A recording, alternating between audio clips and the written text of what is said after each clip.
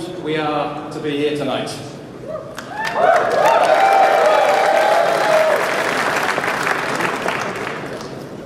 What better place to give a sneak peek of the worldwide sneak peek of the next version of Final Cut Pro to an audience of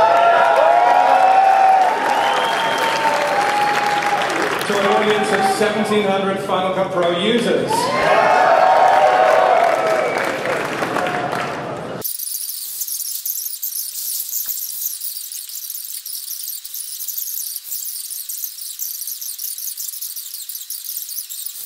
But that's not why we do what we do. This chart is nice, but it's not the reason which we get up in the morning. What we want to do is we want to create great software. We're all about creating an incredible user experience and great software that you guys can use. So the next question is, of course, what's next? I'm sure that's really why you're all here. And so now we're going to start unveiling a sneak peek of the next version of Final Cut Pro. And to help me with that task, I'm going to invite onto the stage Pete Steinau, who is the architect of the new version of Final Cut Pro.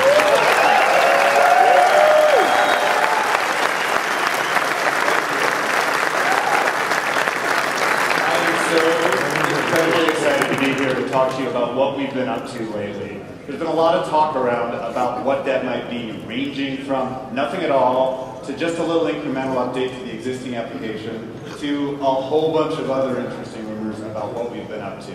But I get to be one of the people that shows you exactly what it is we've been up to, which is building a brand new version of Final Cut Pro.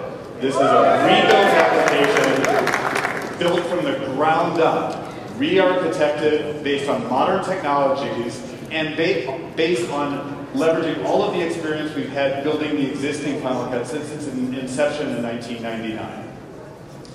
So when you're building a new application, what do you do? Where do you dive in? The first thing you need to do is make sure that you've built an application that's built on modern foundations. We wanted to make sure that we built an application that can carry us as far into the future as the existing platform has carried us up until today, and hopefully even further than that. And the first and most important piece of building a modern application on modern foundations in today's industry is building a 64-bit application.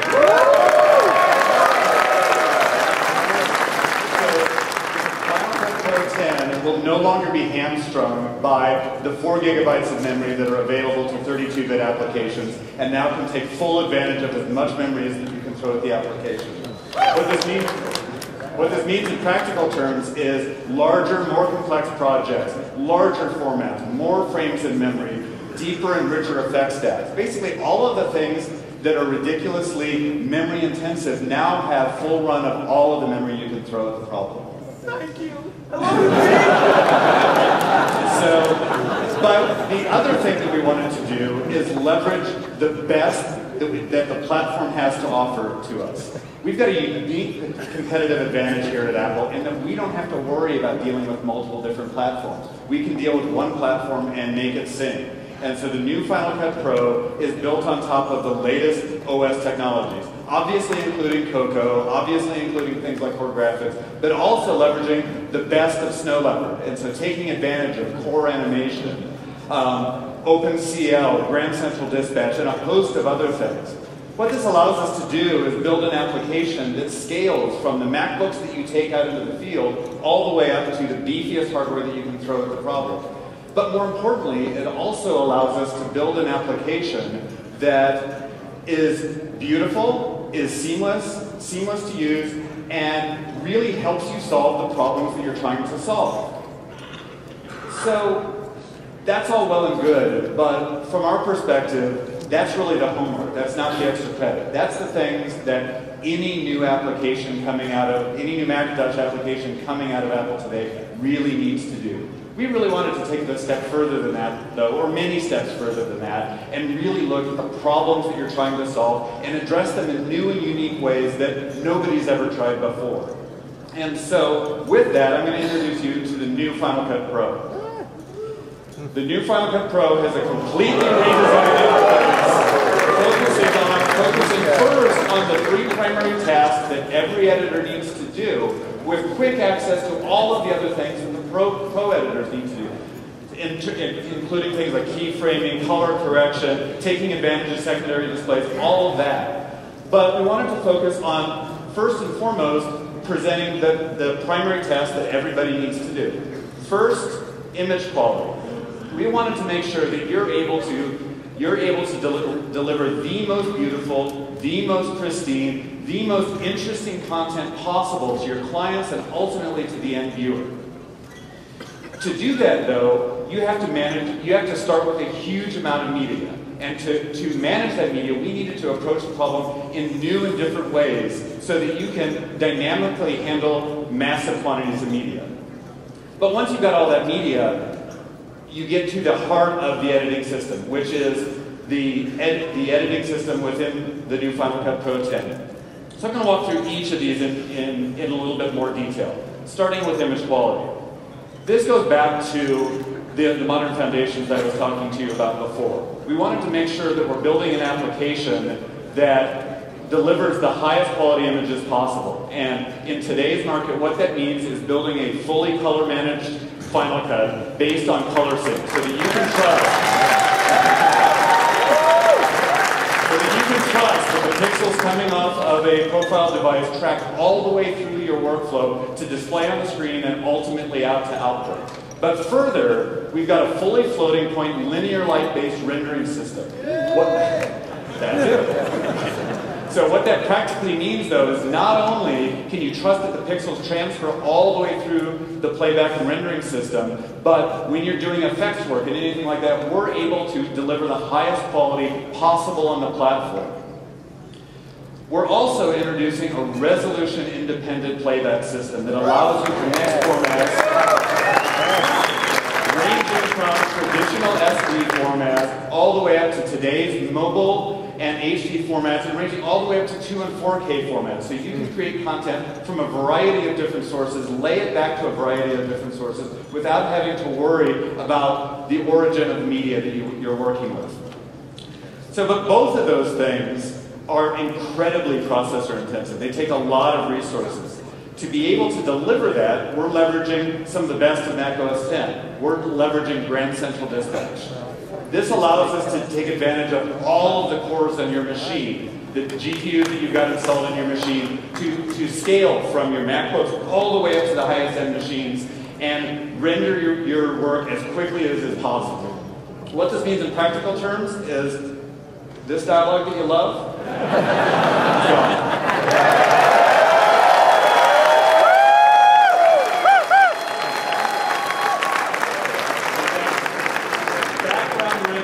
Built into the application, so with every spare CPU cycle that we can glean, we're constantly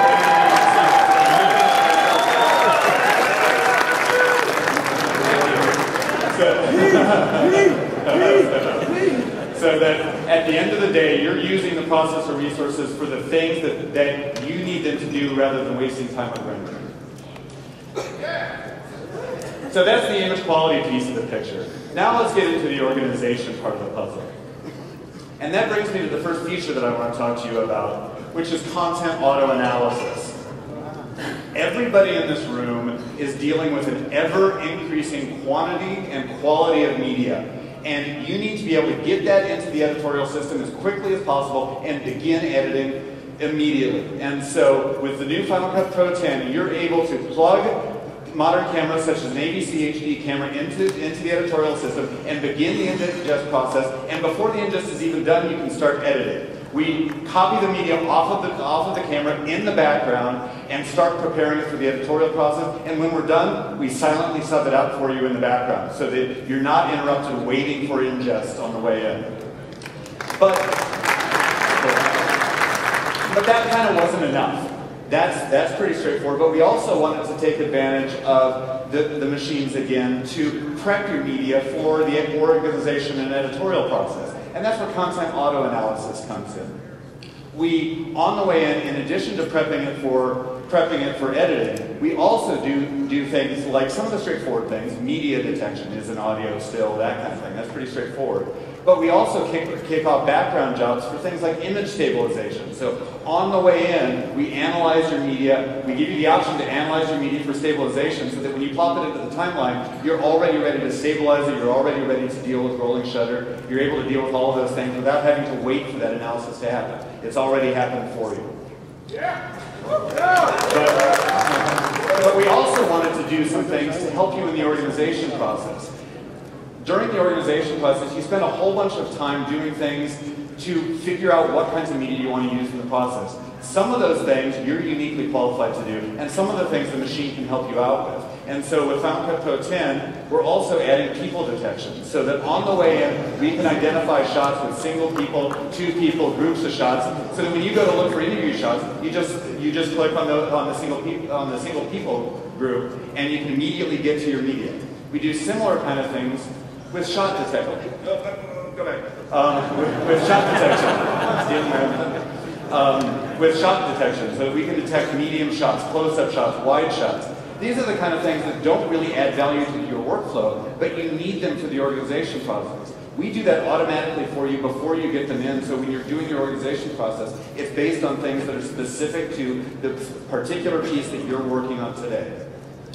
But we also wanted to prepare it for the editorial and the effects work, and that's where the one that I just got to comes in. Automatic color balance on the way in. Non-destructive color balance. So that when you bring your media in, we analyze the image and gather the color data so that when you step into color correction, you've already got a pre-balanced image. All of you that have been doing color correction for a long time know that this is the first step, but it's not a good use of your time. And so we wanted to make sure that that was done for you, and you can immediately get into the more interesting parts of color correction. Similarly with audio, on the way in, we detect things like silent channels, channel configuration, stereo, mono, 5.1 surround, all of those kind of things, and prepare it for the editorial process. But we also look for issues with your audio, so excessive noise, hum, those kind of things, and give you the tools to be able to find those things and optionally automatically fix those kind of things up should you choose to, so that when you again go to edit, your audio is ready to edit without the common issues that you run into, and you can start the creative process. So that's content audio analysis.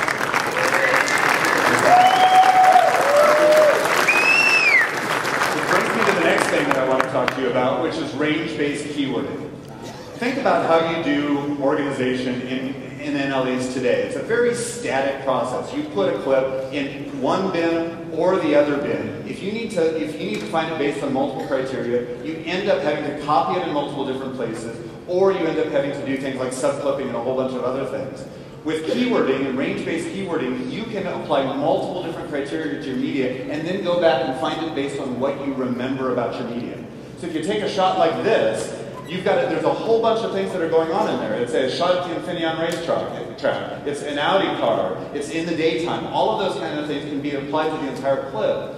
But furthermore, you can select ranges inside of your clip and apply keywords to that. So for example, this is a sunset shot. I can apply a keyword to that range of media, and immediately I can go back and find not only the clip that has the sunset in it, but the specific range inside of that. Similarly with an overpass. You can go back and find specifically the portions of the media that have what you're looking for. So you don't have to be incredibly rigorous about your organization process. You can just tag it with the things that you need and come back to it when you're trying to find it. Which brings me to the last thing in organization I want to talk to you about, which is smart collections. So content auto-analysis and range-based keywording, and keywording in general, ends up providing you with a soup of information, which is incredibly valuable. Unfortunately, without tools to use that information, it's not nearly as useful. And so with smart collections, we give you a dynamic way of organizing your media based on multiple different criteria. So for example, in a shot like this, we've automatically detected that this shot has a single person in it. But furthermore, we've also discovered, and so in this one-person smart group, that clip shows up as well as all of the other ones. But furthermore, we've also discovered that this clip is a medium shot. This clip exists in the smart collection for media shot as well. This isn't multiple copies of the same clip. This is the same clip in multiple locations based on queries. You can also come up with custom queries based on the kinds of things that you're trying to determine. So things that have a particular keyword, that are AV clips, that are on reel, whatever. You can come up with a variety of different things and then find them based on those criteria. So that's the organization process. But at the heart of every NLE is the editorial engine. And we really wanted to look at how you actually edit in Final Cut and how can we actually look at many of the problems in a different way and help you not make the mistakes and be more efficient in how you get your job done. And so the first example I want to give you, this is a pretty straightforward shot. There's primary audio and video for 2 different clips, as well as some ancillary content that is associated with that and is synced up with those particular clips.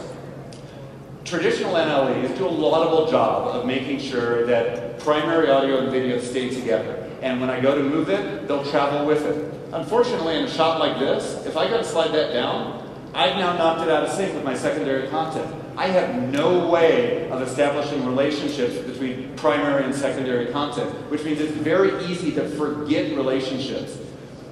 Which brings me to the first feature that I want to talk to you about here, which is clip connections.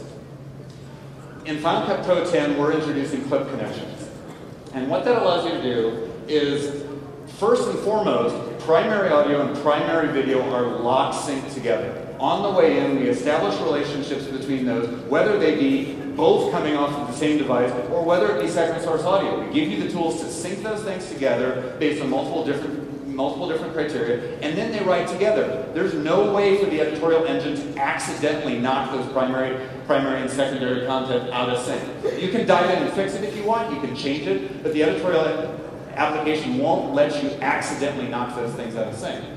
But furthermore, with clip connections, we allow you to establish relationships between secondary content and primary content, and specifically with the specific samples in your audio and specific video frames. So you can establish the relationships that matter in a piece, and then they'll travel together.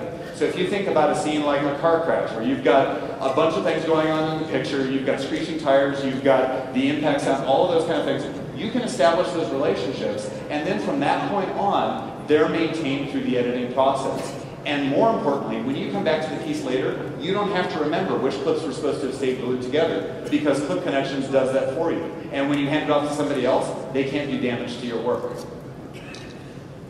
and when you slide it down, they travel together. I stole my own thunder again. So let's say, for the sake of argument, that you're able to make all of the selection that you want, and you're able to collect all the media together to do an operation on it, and you want to slide that around in the timeline. As long as you don't have a collision, you don't have a problem. In this case, I want to slide that down, but I actually wanted to slide it down further, so those 2 primary clips abut.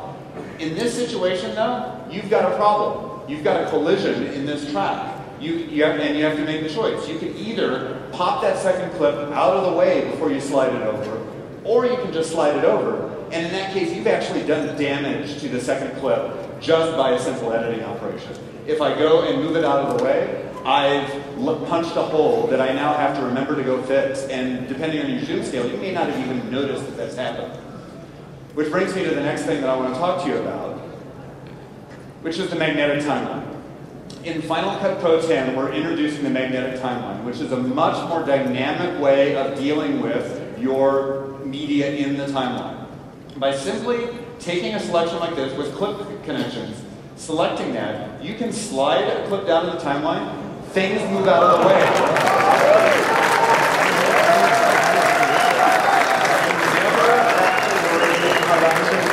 Again, the timeline takes care of that for you. So sync issues and trim collisions are a thing of the past.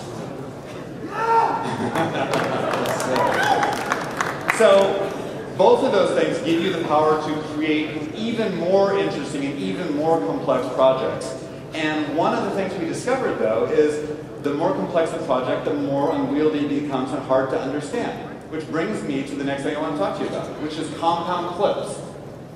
Take a shot like this. This is a pretty straightforward shot. When you're doing the first edit of this, every piece of this media is incredibly important, and furthermore, every single cut is incredibly important. You're trying to get the look exactly the way that you want it. But later in the editorial process, you don't need all of that complexity right at your fingertips. And frankly, it's adding visual noise and visual clutter that's making it harder for you to deal with the building blocks of your story. With compound clips in Final Cut Pro 10, you've got the ability to select everything that you need, and with a single keystroke, collapse that down into a single clip.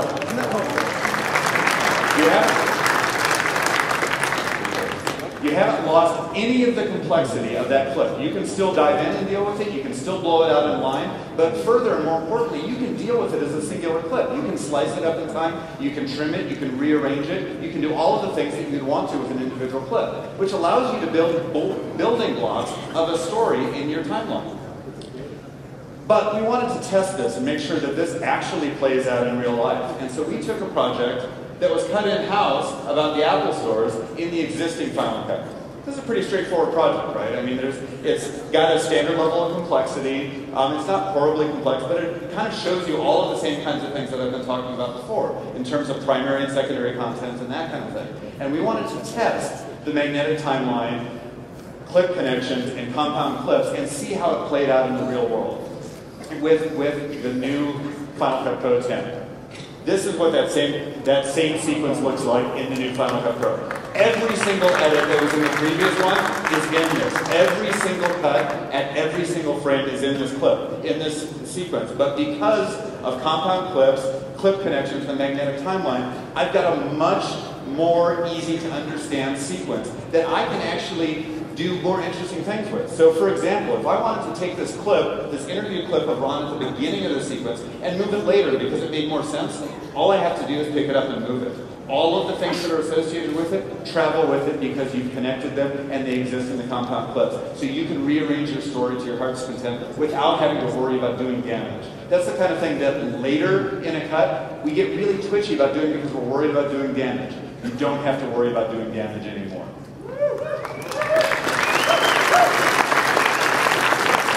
Which brings me to the next thing I want to talk to you about, which is the inline precision editor. This is pretty cool.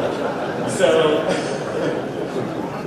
standard editorial operations for cutting between clips basically make up the bread and butter of what everybody's doing in Final Cut on a daily basis. And we've got all of the tools that you've come to know and love, or maybe you've come to know and hate in terms of ripple, roll, slide, 3-point editing, all of those kind of things. Those are critical to the editorial process.